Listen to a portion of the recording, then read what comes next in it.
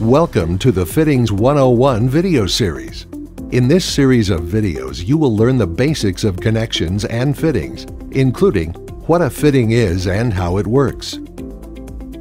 how to differentiate between different types of nuts and ferrules, why choosing the correct fitting for your application is integral to making a perfect connection, and how to easily achieve perfect UHPLC connections with our torque limiting technology. Continue watching the other videos in the series and download your copy of Fittings 101, a practical guide to connections and fittings in your laboratory, for more in-depth information about how fittings work at idex-hs.com/fittings101.